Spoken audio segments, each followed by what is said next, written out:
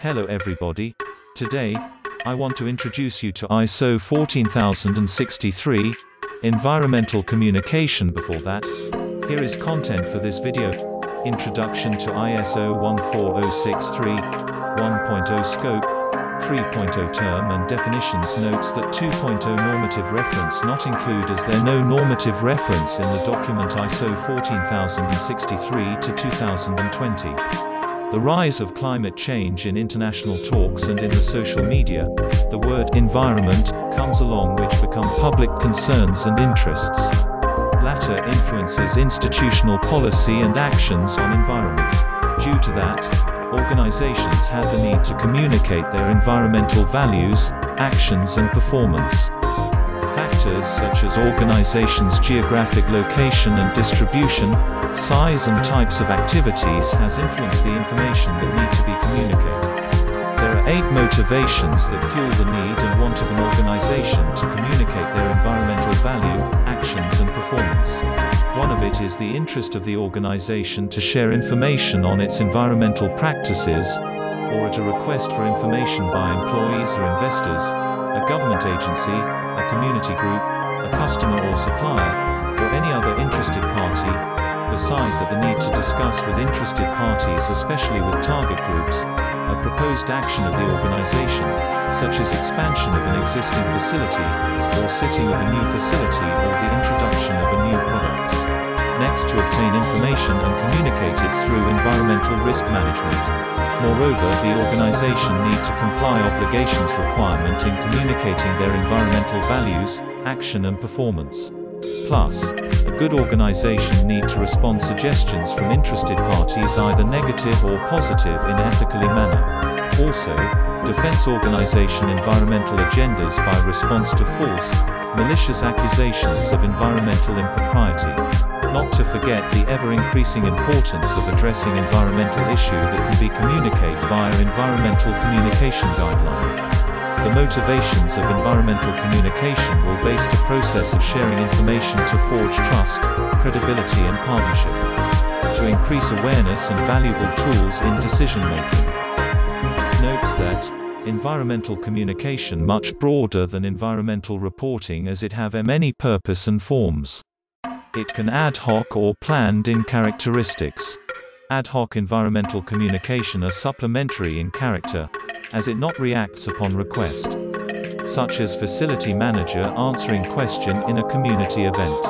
Planned environmental communication vary depend on the types of communications that classify into 3. One-way communication. One-way communication happen when the organization distribute information with no questions or discussion, like environmental report. Two-way communication. Two-way communication happen with an exchange of information and ideas among the organization and interested parties. In participatory decision-making. In participatory decision-making happen as the organization collaborate with interested parties, with result in effective feedback for the organizations in the local community. What is the benefits of environmental communications? Benefits of environmental communication are many, such assisted interested parties in understanding an organization's environmental commitments, policies and performance. Other than that, provide inputs or suggestions for improving the environmental performance of an organization's activities, products and services and progress towards sustainability. Scope. The scope of ISO 14063 gives guidelines to organization for general principles, policy, strategy and activities relating to both internal and external environmental communication. Use some of credible and well-established ways for communications, which adapted to the specific conditions that exist in environmental communication. This guideline can be fit to any organizations regardless their size, type, location, structure, activities, products and services, and whether or not they have an environmental management system in place. Besides that, it can be used in any combinations with any ISO 14000 family of standard or on its own. It is worth to note that ISO 14020, ISO 14021, ISO 14024, ISO 14025 and ISO 14026 provide specific environmental communication tools and guidance relating to product labels and declarations. Term and definitions. Environmental communication is a process that an organization conducts to provide and obtain information and to engage in dialogue with internal and external interested parties. Encourage a shared understanding on environmental issues, aspects and performance. Environmental communication policy. Overall intentions and directions of an organization related to its environmental communication as formally expressed by top management. Environmental communication strategy. Organization framework for implementing its environmental policy and for the setting of environmental communication objectives. Organization is a person or group of peoples that has its own functions with responsibilities, authorities and relationships to achieve its objectives. Interested party is a person or organization that can be affected by, or perceive it to be affected by a decision or activity. Target group is interested party. Parties selected as the focus of an organization's environmental communication activity. Environmental communication objective is a result which is consistent with the environmental communication policy that an organization sets itself to achieve as part of its environmental strategy.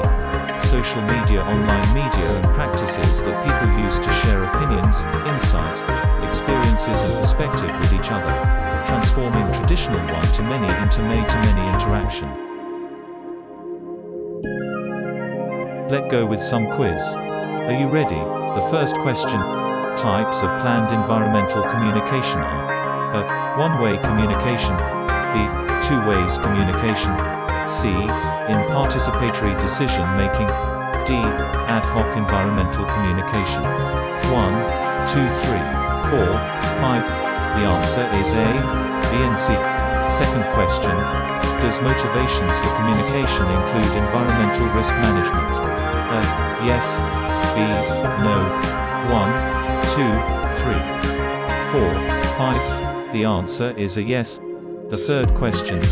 Environmental communication is the process to gain the profit only from the interested parties. A. Yes. B. No. 1, 2, 3, 4, 5. The answer is B. No. That's all from this video. See you in the next topic, which is principle of environmental communication.